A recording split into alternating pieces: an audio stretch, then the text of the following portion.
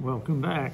So under the camera, you see me working on a drawing using ebony pencil on 80-pound paper based on this photograph. However, you won't have a photograph. You'll simply be sitting in front of a still life with your viewfinder, using it as needed to zero in on the area of the still life that you wish to draw. That'll help you to frame it. Once you initially frame the still life with your viewfinder, you probably don't need the viewfinder any longer, but it does sure help you to isolate areas of the piece that you want to draw. You can see that the teapot here, this little teapot, which is really shiny and black, you've got to push it as dark as you can, being aware that within these reflections aren't all blacks. There's a white, there's lots of grays, there are some deeper, darker blacks down here, and gradually that's getting pushed darker.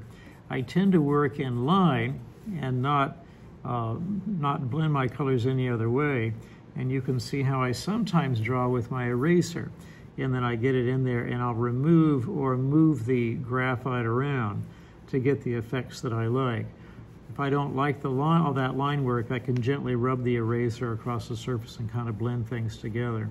So it's not going to be a perfect representation of what you see. What you draw is not photographic, but that's kind of okay. You want to make sure that you're spending time looking very carefully. Look for areas of lightness versus darkness, or lightness versus area that aren't so light. And jump around a little bit to see where are your lightest lights. And by comparison, light areas that aren't truly as bright, like this is not as bright as that, this is not as bright as that, this is not as bright as that, okay? And then as you organize both in line and also in value, lights and darks, you get a sense of how you want the whole to come together. I don't think you want to just stay in one area working it for a long time.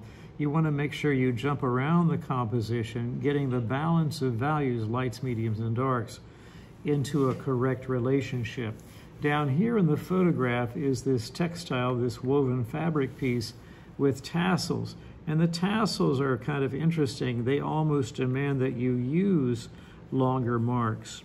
And so even though I'm not observing so many individual tassels, I'm kind of getting a sense of where the tassels are coming from, how they're moving, their length, and gradually that will allow me to create the effect of what I see without having to draw each and every one with real accuracy. Is that cheating? Not really. And gradually as I build those up, then you would see that they might look more like the actual tassels that I see over here. It would take a while, and I might have to get my eraser in there and get involved. This area right here of woven fabric has a pattern in it, you can see over here, and that pattern may or may not appear in my final. So if certain details are difficult for you and difficult for you to draw, just ignore them. Go for the bigger shapes, the bigger design areas, the bigger areas of dark and light.